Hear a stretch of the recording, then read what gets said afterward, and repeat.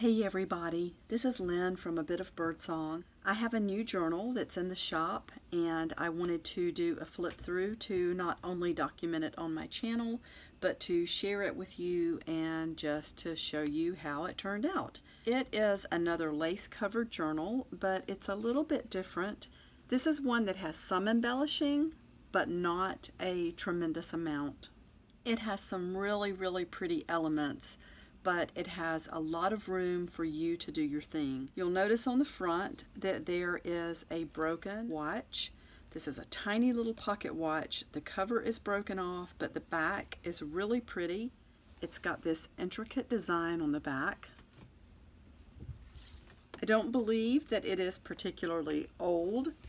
It was just something really cute that I found in some broken jewelry. I used the hemp cord to tie this onto the front, and you can see where it has sort of untwirled, if that's a word, and I love the way it looks right now.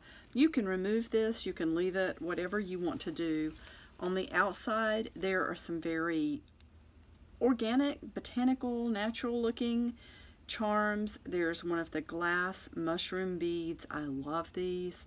This has been one of my favorite things to work with. There's a wooden bead, and then I don't think this is glass. I think it's probably some type of plastic or acrylic or something. And then we have another wooden bead, and that is also on hemp cord. There are a couple of flowers made from strips of cotton fabric and old lace. The cover itself has a lot of old lace on it.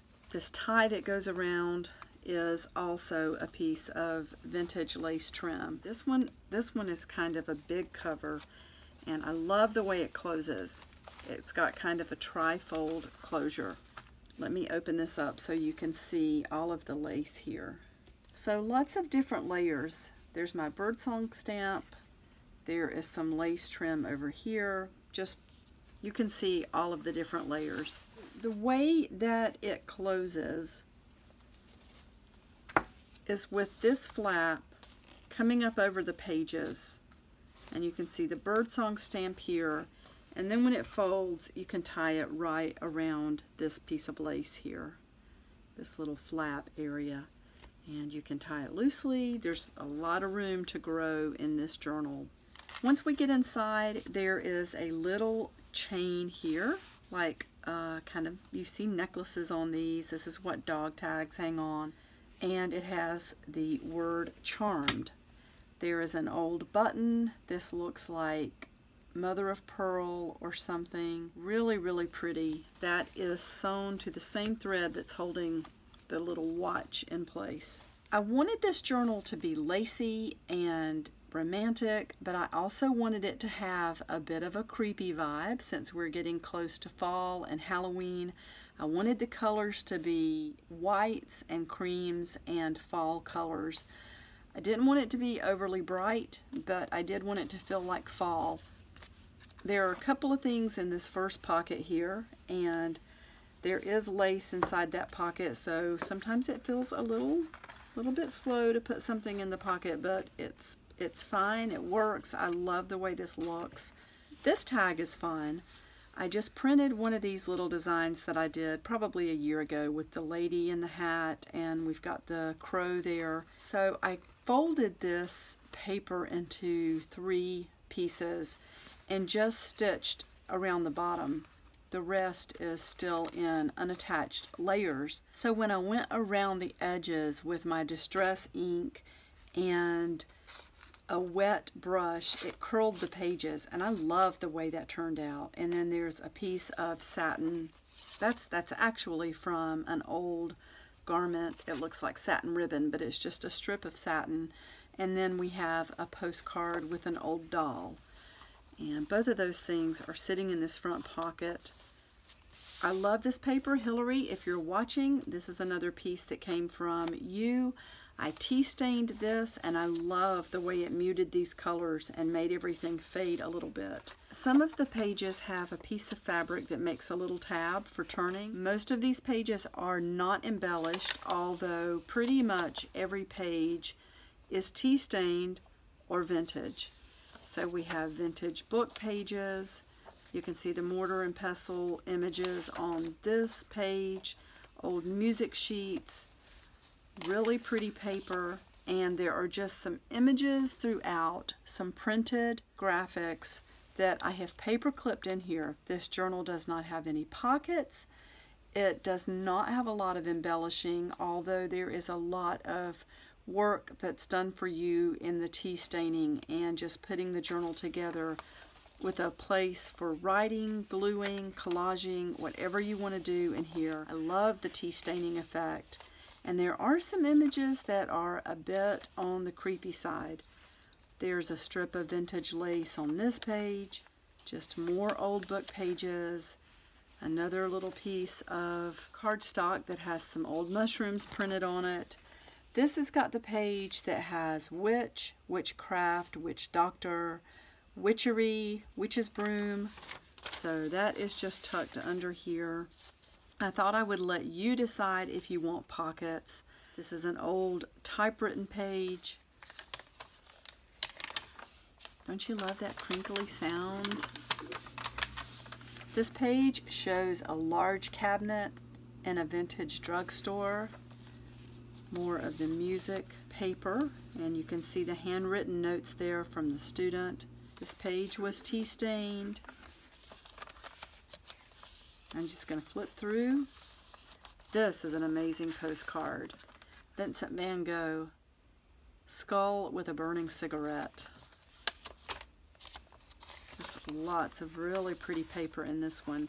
This is a book page that I scanned from a chapter called Incidents and Curiosities, and it has just got some really odd looking pictures there.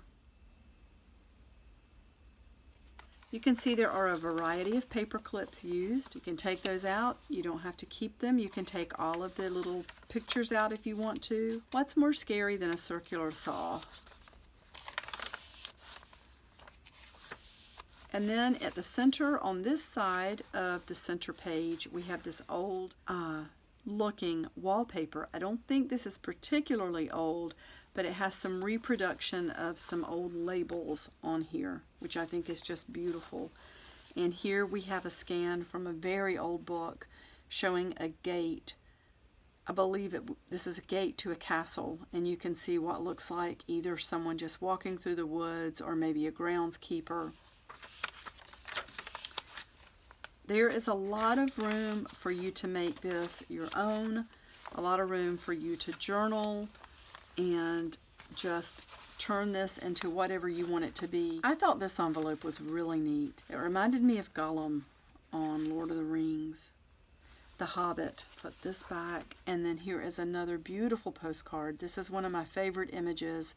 She's holding the skull and gazing into the candle. Beautiful. This was made in France. This reproduction was done in 1975. So there are some pretty things in here.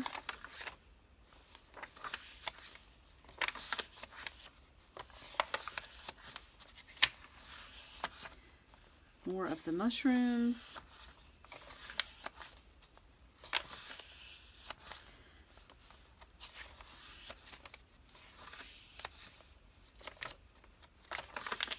And this is a pretty postcard. It looks like a soldier or a knight. He's wearing, it looks like a coat of mail and armor, and he's got this beautiful cape on. Just really lovely. There's a large sword there. This is called Flower of Light. Printed in Germany, copyright 1974. And here is more of this old page. It looks like part of a play.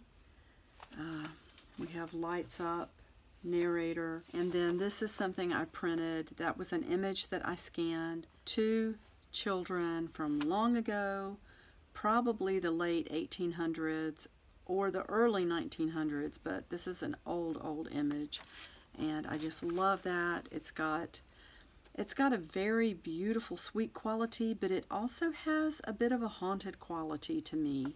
So that is folded up in there, and love this pattern. colors.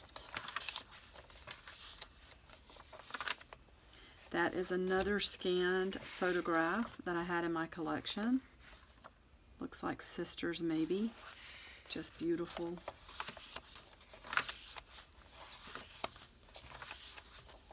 So as you can see, this one has a lot of pages. Now this last postcard, this is one I found recently. The most important beloved figure in any Lebanese family is the grandmother. This is especially true for the families like ours who started making the journey to America from tiny Lebanese villages nearly a century ago. The grandmother is called Siti. So I don't think this postcard is particularly old. This is a beautiful, beautiful image, and it's not a creepy image to me, but it is a bit haunting. Just the looks of it, that very faded look. I absolutely love this. And let me see if I can put this paper clip back on. I might not use that one again. That one was hard to get on the first time, and I don't want to damage the postcard at all. So then in the back, I recently found one of these reproduction historical documents. You can buy these at places like museums. So here is Annabel Lee by Edgar Allan Poe, courtesy of the Richard Gimbel collection of Edgar Allan Poe, Free Library of Philadelphia. It says this is a reproduction of the original manuscript in Edgar Allan Poe's handwriting. Signature is from his signature on the raven. Picture is taken from Brady's 1862 photograph of Poe. I love that very much. So this is in this journal. I recently found this, maybe a month ago. It's just printed on paper. It looks, I just don't know, it looks like an inversion sort of thing with a photograph. It's pretty. And then here's a Sherlock Holmes page with the adder on it.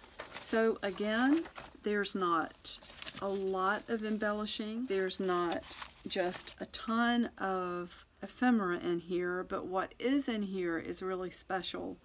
And there's this flip over part. I do like that this part that flips over will hold a writing instrument, and it goes pretty far in there. So this would be a fun journal to just completely fill up and make it however you want it to be. I put the watch on the front to make you think about slowing down and taking time to journal. There's a little bit of a creepy element, scary element to this front here. And I hope this goes to someone who is going to love this as much as I enjoyed making it. The details are on my website. Thank you so much for looking, and I will see you soon. Bye for now.